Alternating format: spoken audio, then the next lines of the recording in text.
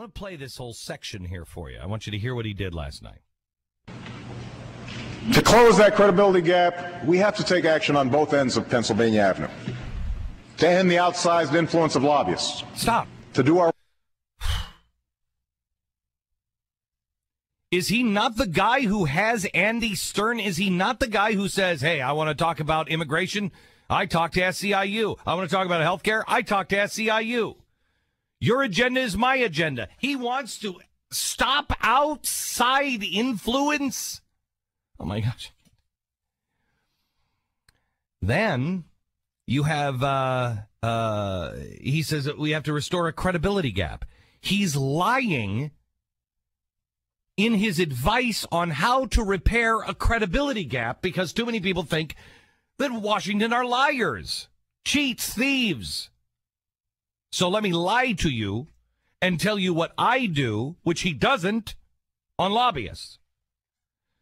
I'm sorry, I got sidetracked. Go ahead. Work openly. To give our people the government they deserve. Stop.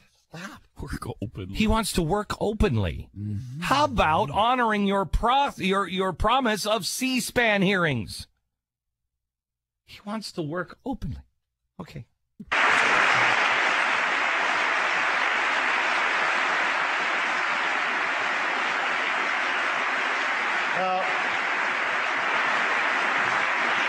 That's what I came to Washington to do. That's why, for the first time in history, my administration posts on our White House visitors online. Stop. That's why. Stop.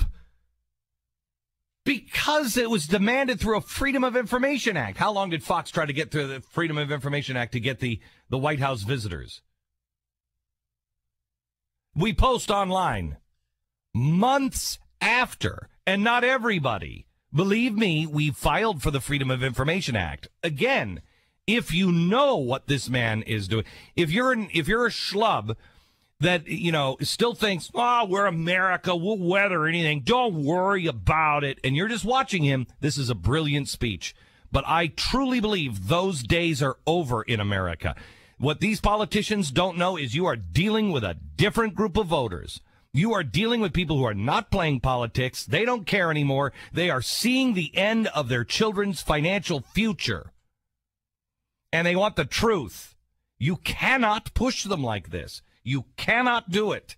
He's raised the stakes beyond your wildest imagination. I think he's doing it intentionally as well. The arrogance. Go ahead. We've excluded lobbyists from policymaking jobs or seats on federal boards and commissions. Consider the reaction there. They know. I've never heard anything like it. He's got lobbyists from Raytheon in his cabinet for electric utility companies. Goldman Sachs. Eric Holder himself was a lobbyist. It is Timothy Geithner's assistant is a lobbyist of Goldman Sachs. Mm-hmm.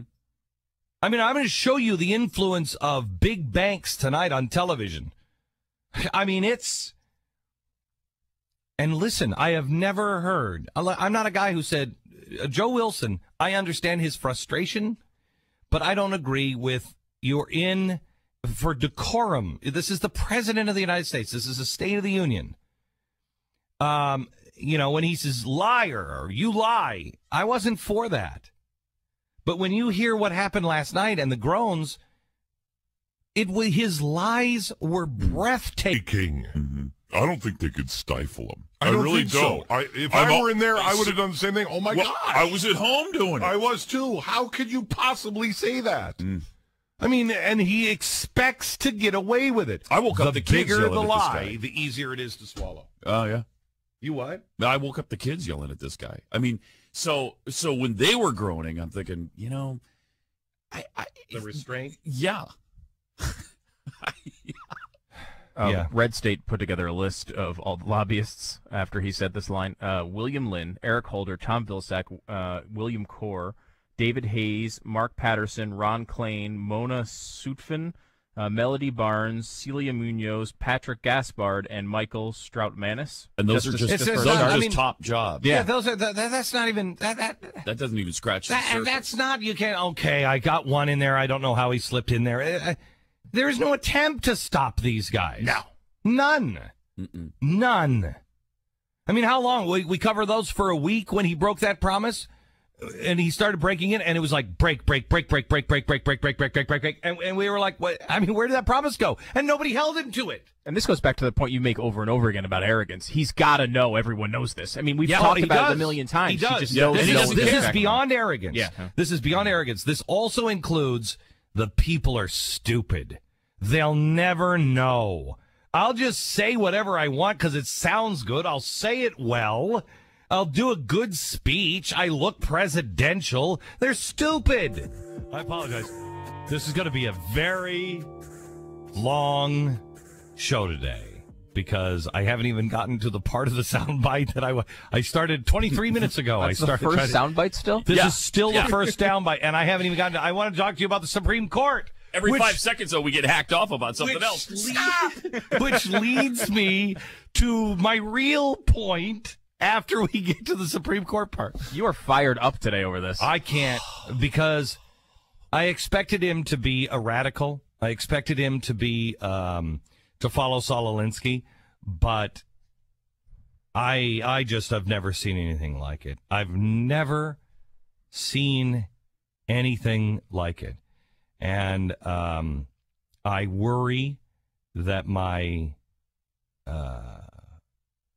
I worry that our country is going to be split. I really do. Because this guy's just not going to give up. The people around him are not going to give up. Well, he spit in our face last night. Oh, I mean, that was just spit in your face. It was an absolute. Clinton said, we need to hear the American people. This guy says, we didn't explain it well enough to them. You're not listening to me. That's the difference. Even Bill Clinton. Incredible. Yeah. As much as I didn't like him, I never. Bill Clinton was a genius politician. You bet he would be triangulating. This guy is a revolutionary. Yep, big difference. And he is a brilliant speech giver. Brilliant speech giver. He is. He can contradict himself in 2 sentences and not get called on it. Can I tell you something? I don't know how much Ambien it would take for me to be able to sleep at night. If I could look people in the... I thought Bill Clinton was a good... I did not have... I really did. Mm-hmm. This guy, he doesn't even have the... You know, with Bill Clinton, you're like, what's the language here? Right. What's the definition of the is? Yeah. There's no language tricks here. Mm-mm. There's none. He just lies. He just looks you right in the eye and says... that's why I'm not hiring any lobbyists. What? Well, to use Stu's analogy about John Edwards, who was lying during his wife's cancer treatment and all that about what a great guy he was. He's making babies while his wife is getting chemo. But it would now be like John Edwards stepping up and saying, what are you talking about? Yeah. I didn't do anything wrong. We've got the DNA test. We have you on tape saying it is my child. There's a sex tape of you with this woman. What are you talking about? I never said anything with Barack Obama, it isn't even that we have a sex tape where he denies that's me. We have him on tape looking in the camera saying, yep, that's my baby. And then... he looks at the camera and goes, that's ridiculous. It's not my baby, and I'm not going to listen to these charges. I'm not playing the politics of the past. That's for the Republicans to do. He did that. They had the picture of him with the baby in the Inquirer, and he still came out and said, I don't know if that's me. That's not a baby. What? That could be anything. Amazing. That really happens. Okay. We didn't even get all right, we got to get it again. It's going to be like 40 seconds to get to the Supreme Court. Can we let it go? I'm going to try. All right, here we go. But we can't stop there. It's time to require lobbyists to disclose each contact they make on behalf of a client with my administration or with Congress. It's time to put strict limits on the contributions that lobbyists give to candidates for federal office. Oh! All right, 20 more seconds. With all due deference to separation of powers. Oh, here we go. Last week, the Supreme Court reversed a century of law that I believe will open the floodgates for special interests, including foreign corporations. Stop! Ah! Wasn't this the McCain-Feingold bill that they reversed? A part of it? Yeah, I thought it was. I thought it was that's too. Where I'm going to be willing. I'm going to be willing to go out on a limb and say that maybe I'm ill-informed on this because I only watch Fox News. I know McCain's old, but I know he's not a century old. But here's the coup de grace. All right. I don't even know what that means. Without limit in our election. Not true, by the way. That's not true, by the way. They can't spend without limit in our election. That's not accurate. They can't make direct donation. There's a million different things. This is one little tiny part of this that they overturned because of that whole crappy First Amendment thing. And that just misguided, Constitution. But still. So here's where the press is today. The press is saying that Alito just shook his head. It's like, that's not true. Did you watch Schumer behind him? Did you watch him egging these guys on? This is an equal branch of government. And the president, humiliated like a punk, calls them out last night.